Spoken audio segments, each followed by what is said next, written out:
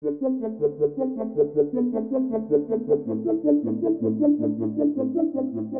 to Vanadium. This is Chris Rankin. The more I learn about this mad world, the more mysterious it seems. A black hole seems like the stuff of myth. They're mysterious monsters that consume everything in reach, including light. They're so dense that they distort space-time to such a degree that the invisible fabric warps into an inescapable whirlpool that only ends in cosmic death and transformation for anything caught in the current. A black hole is like a breakdown of space itself. It's like the universe has encountered something so heavy and dense that the entire cosmos just can't hang on and the object slips away. The point of no escape from a black hole lies inside of a minimum safe distance, referred to by cosmologists as the event horizon. Once you get too close, once you cross the event horizon line, the black hole has got you. Even if you're a photon of light traveling as fast as you can, once you're within grasp of the black hole, within the event horizon, it's impossible to get away. All the energy and speed in the world isn't going to be enough to escape. With black holes, there's a simple rule. Don't go near them. And by near, I mean like 1 billion miles. There was one man who was absolutely critical in the development of our understanding of black holes. Stephen Hawking is one of the very few actual scientists in the modern era that anyone has ever heard of. The guy with the bow tie doesn't count. No scientist or technical person in the world takes that man seriously, especially me. However, Stephen Hawking was more than the real deal. He was a creative genius, somehow able to open and push his mind and imagination to conceptualize and mathematically model something that no one had ever seen, and some people didn't even believe existed.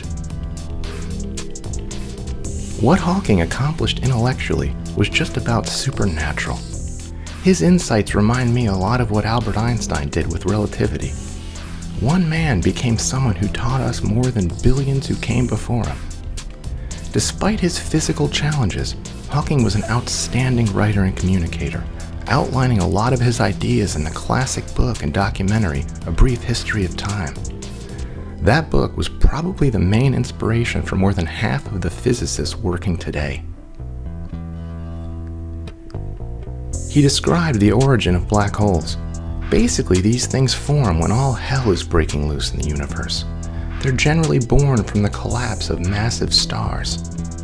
Hawking also figured out that black holes are not forever. These monsters are just like us. They have a birth, they age, and eventually die and evaporate into empty space. The story of the life of a black hole is definitely a dramatic one, and controversial among physicists who couldn't imagine how a black hole could ever just vanish.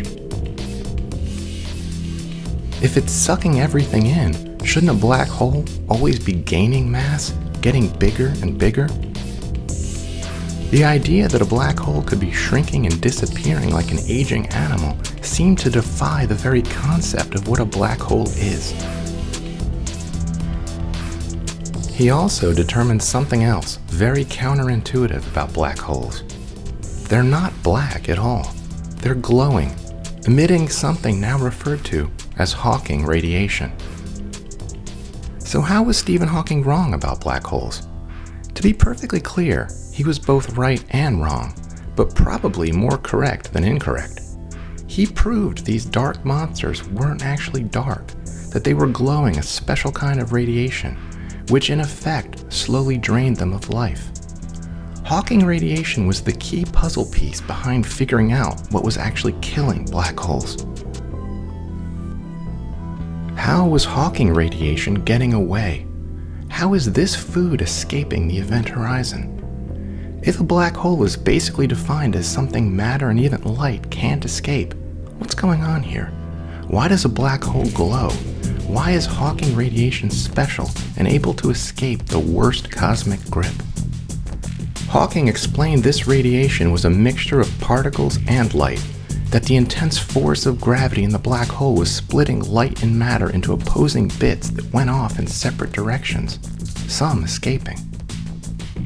This is where the problem with his theory rested. He insisted that the force of the black hole was splitting matter and light photons into particle and antiparticle pairs. He claimed that the particle with positive energy would escape the black hole, while its antimatter counterpart with negative energy would fall inside and take the plunge. The black hole eventually dies and disappears from accumulating negative energy. The positive energy, the escaping bits, were what he defined as Hawking radiation. There is a big problem with his description. First of all, Hawking radiation is actually pure light, no particles like electrons, neutrons, or protons. The only thing making up Hawking radiation are photons of light. The conventional particles he thought would be there weren't and aren't. The second issue is, if he was right about the way Hawking radiation is created, only the event horizon should glow. Astronomers actually observe a more diffuse, faint glow that spans beyond the edge. The third problem is the light from Hawking radiation is too red. The photons are too soft and low energy. If Hawking had this right, this light would rip the universe in half. So what's actually happening? What's the real story behind the birth of Hawking radiation? The most accepted theory these days isn't any less fascinating as what Hawking described. This seems to be about gravity. It starts with the observation that any massive object warps space itself to some degree. The more massive the object, the more the warpage of spacetime.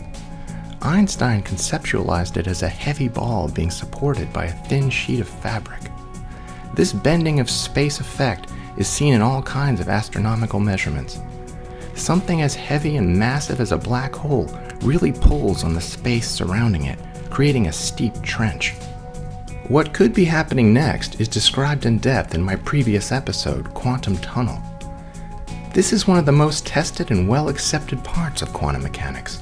As weird as this is, it seems to be true.